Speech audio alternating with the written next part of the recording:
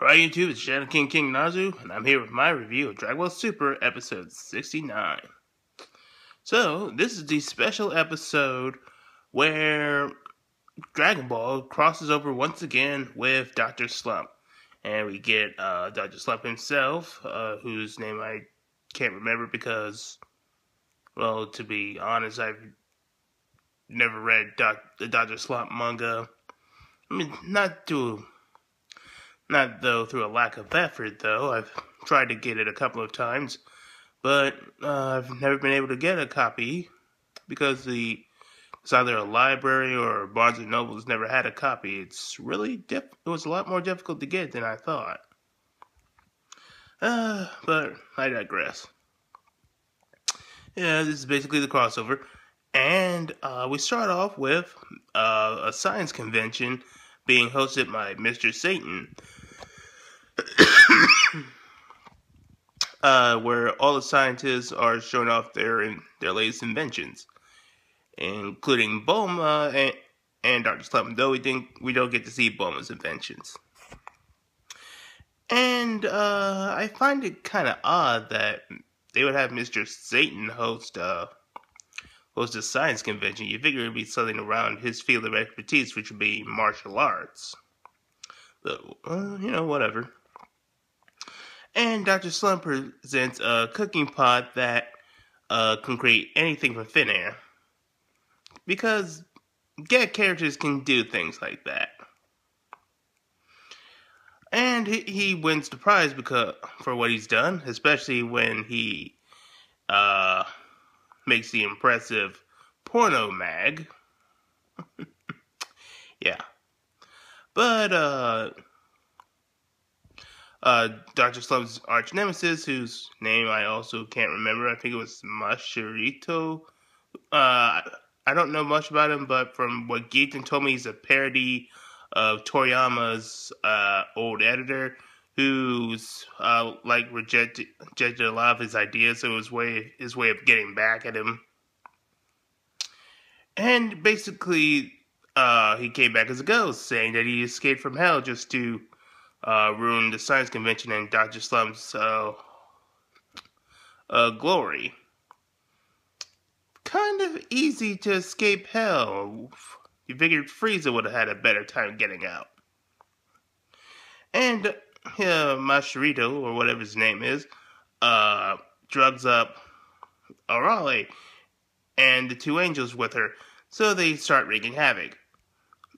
Meanwhile, we have Goku and Vegeta working as security guards, because shut up. And we see, oddly enough, that Goku had his hair changed because Chi-Chi wanted it to look nice.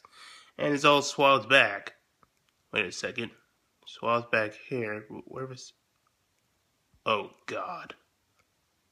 Last time we saw Goku, or an interpretation of him with swathed hair, was Dragonball Evolution. Oh, God. Let's just move on, because I don't want to remember that horrible, horrible movie. But, yeah, Goku and Vegeta are working as security guards, and, Mr. Satan tells Vegeta to try to control Arale, and Vegeta feels like it's gonna be like a piece of cake. At the very worst, just a minor inconvenience. But he's dead wrong, as Arale proves to be more than a match for him. And Vegeta becomes self-aware that Arale is a gag character, and despite his best efforts, he gets pwned by her. Even defying the laws of physics of him hitting her across the world, and she ends up back to knock him upside the head in about 3 seconds, and then proceeds to headbutt him all the way up into a mountain where he's being held up by a branch. And at the end, he swears that he's never going to fight a gag character because they're too much trouble. But before that happens, Goku and Arale remember each other and decide to have a friendly sparring match between the two. Arale does her special energy attack, and Goku goes Super Saiyan God Super Saiyan and does the Kamehameha. and they appear evenly matched. Remember, these are gag characters, so just don't try to question the logic of it. This is the same girl who can crack a planet in half. And funny enough, she did that in the exact episode. So, Mr. Satan starts getting worried as Goku and Arale seem evenly matched, and they don't know what to do. So Bulma suggests that they try to contact Beerus to handle the situation, as he's probably the only one strong enough to handle the situation. Well, of course, they could call the Omni King, but the Omni King would probably make things worse by blowing out the entire Universe 7.